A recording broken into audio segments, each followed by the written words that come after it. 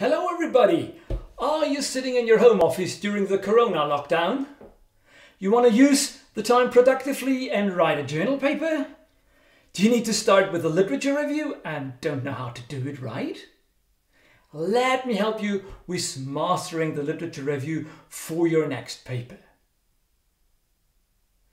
Basically, you need to answer the following 9 questions if you want to do it right.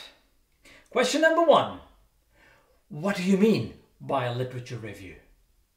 A literature review is typically a technique that surveys and studies the research literature on a specific topic in order to get an overview of the knowledge available on this topic.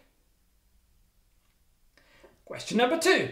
Why are you conducting a literature review? There are many potential purposes a literature review can serve.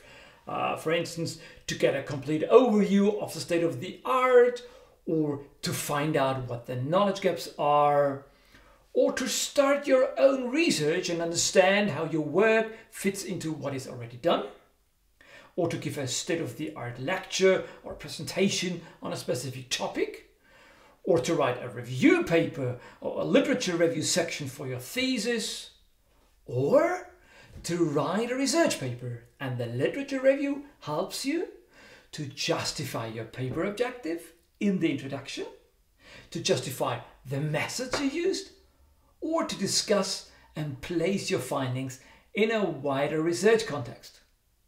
For many of you, being in home offices right now, I guess it is the last purpose. You want to write a research paper and need to start with a literature review. Question number 3. Where to find the literature for review? I suggest you 4 sources. First one, look into Google Scholar. Second, look into your universities or institutes' online library databases. Third, look into journal databases like Science Direct, Scopus, Web of Science, PubMed.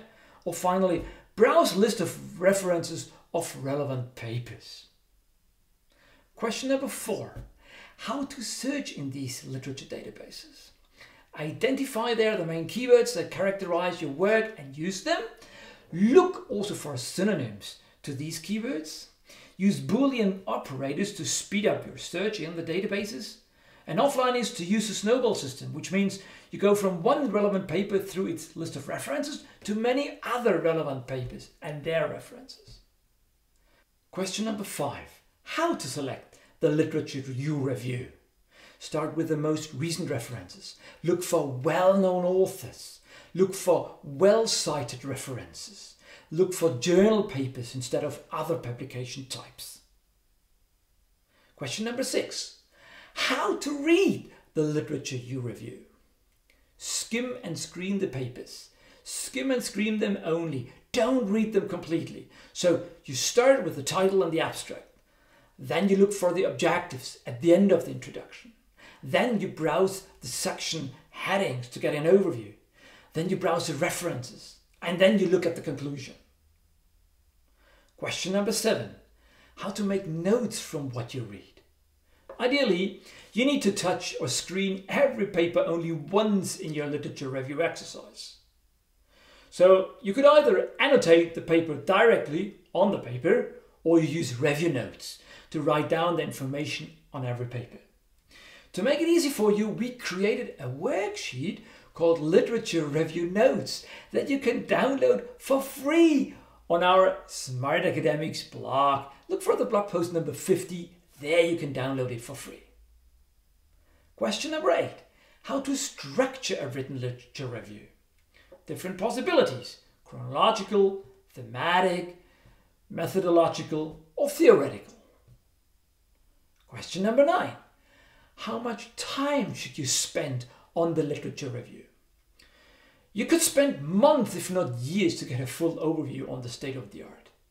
But you don't want to spend so much time, and you don't have it. You need the literature review just for that one paper. So I recommend you spend 2 to 3 weeks. That should be fine. Don't forget, you don't need to know everything. Often you just need 3, 4, 5 key references for your paper. And the lengthy literature review is boring for your readers who are experts like you, and they would skip this lengthy section anyway. Okay guys, if you answer these 9 questions, you are well prepared to master the literature review for your next paper. If you want to use our free worksheet, Literature Review Notes, or want to read everything in full detail, go to our Smart Academics blog, look for the post number 50. There, everything is there. Good luck with your literature review. By the way, if you are looking for help with writing your next journal paper, we offer a unique live online course called How to Publish in Peer-Reviewed Journals that guides you step by step through drafting a paper on the course. Interested? Check the link below or in the comments box and register today.